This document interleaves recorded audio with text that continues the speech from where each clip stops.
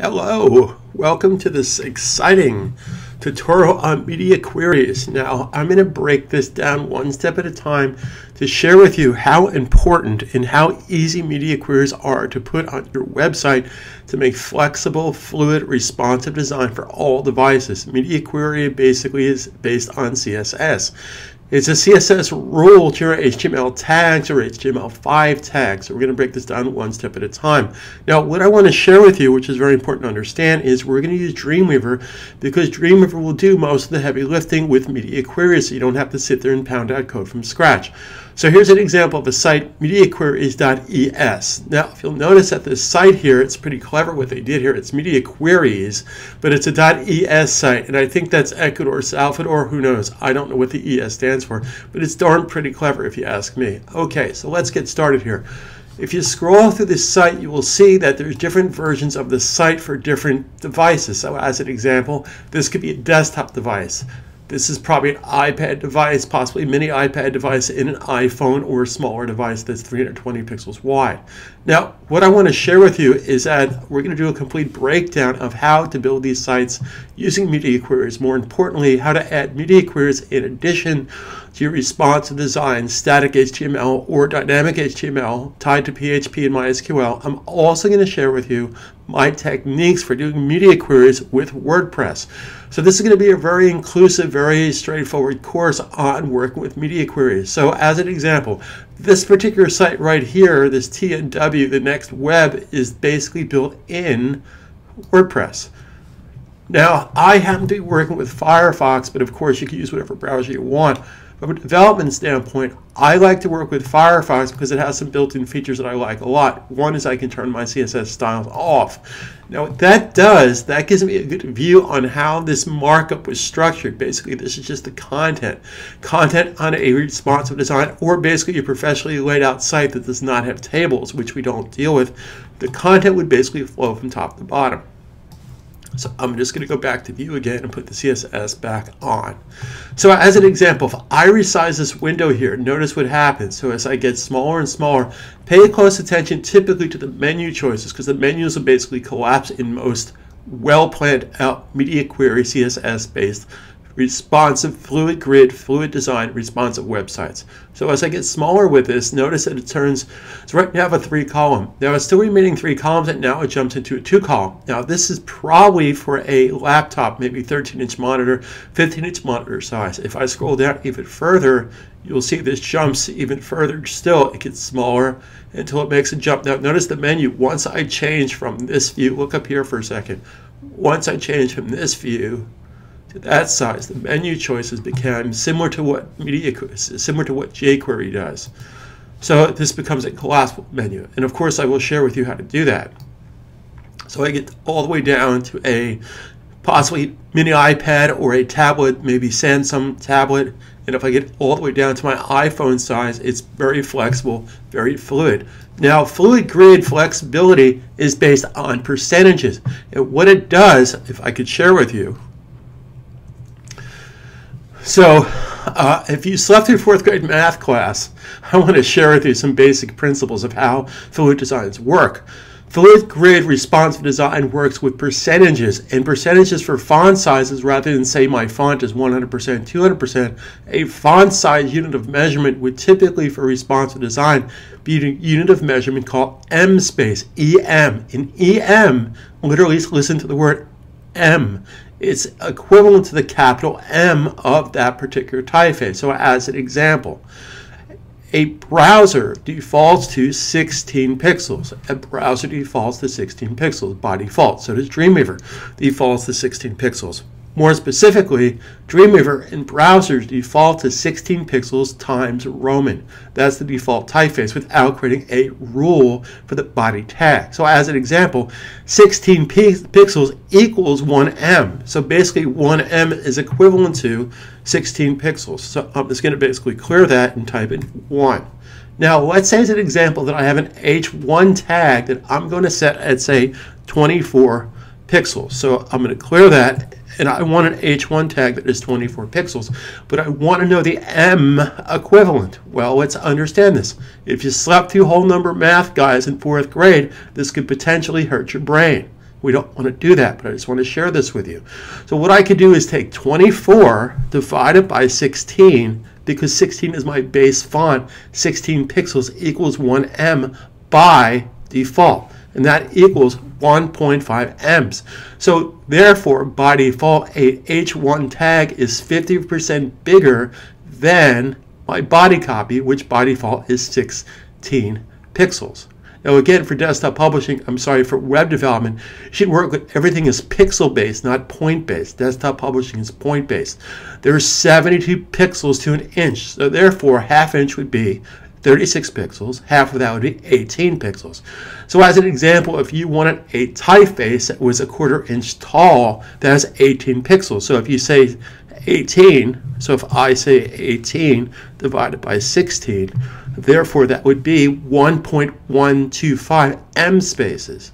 Okay, so I just want to share that kind of philosophy with you on how we can basically regulate our font size and also our width size using percentages and em spaces. So let's go back here for a second. We're now going to go, again, this site was built in WordPress. So this course is going to include how to build sites with media queries using WordPress, or basically how to put media queries inside your WordPress document. So let's go to this time.com, timemagazine.com, and notice that this is basically a 3-column layout. It's a wider content area here. So this is the second most important, and this is secondary information.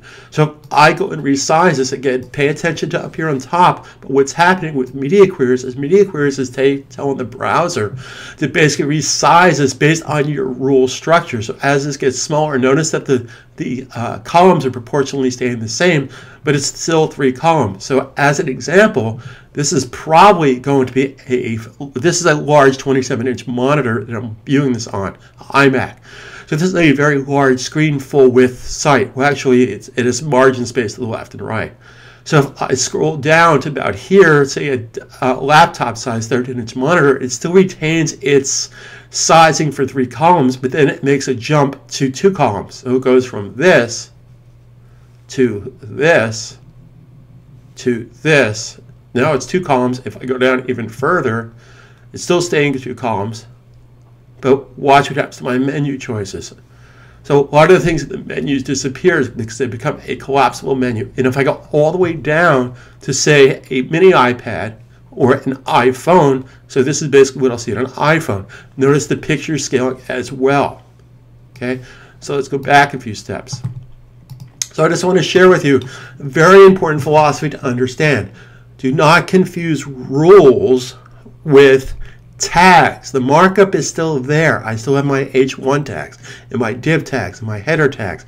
That remains consistent. Now, if you're not sure about that, we're not going to go into great detail in this video series on understanding the difference between tags versus rules. I have a separate video series for that on udemy.com. Now, if you have my All Access Pass, of course, you have access to that particular course in all my courses.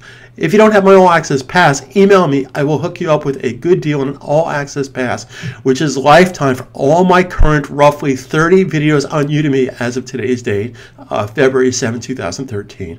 Also, you'll get all my future courses for one flat fee. You'll never have to pay for more training again. Now, what does that mean? That means 6 years from now, when Adobe upgrades to CS10, you're covered. You won't have to buy more videos, unlike other websites where they charge you per month or per year. Mine is a flat fee bundle package for all current and lifetime videos. Anyway, enough of that. So let's scroll down here. And I'm going to go here to Matt Porterfield's website. Now pay attention to this here. This is kind of interesting. So this is basically his about an archive. So here's my archive and here's my about. Okay, and I'm going to go back and click here and go back home. So if I resize this, what will happen? The first thing that's going to change are these menu choices. And again, this is totally based on your client's needs and how you, as a designer, want to redesign this page.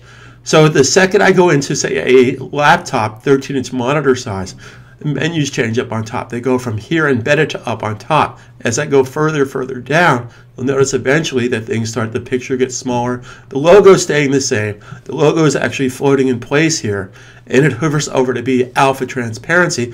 So this would be an example of a mini iPad size. Here's my iPad size. Here's here's my maybe 13-inch monitor size, and here's my full size. So it's totally responsive design, and that's done and that's obtained, guys, with media queries. I'm going to make a media query stud and studette out of you guys and gals. Now I just want to show you one of my favorite sites here, this We Make Products Work website. So I'm going to click right here. Now this is kind of interesting what they do here. So if this is my full screen model again, and again pay attention to the menus up on top here, how these are going to change. So what they chose to do is once I go down to say a 13-inch monitor laptop size, the only thing they're doing is reducing the size of their H1 and their H2 tag. Everything else is pretty much remaining intact. As I get smaller, then the menu choices change. Now this is similar to a menu that you would see in jQuery Mobile. And if you haven't taken my jQuery Mobile site, I highly suggest you do so. And also, again, sign up for my All Access Pass, PSA.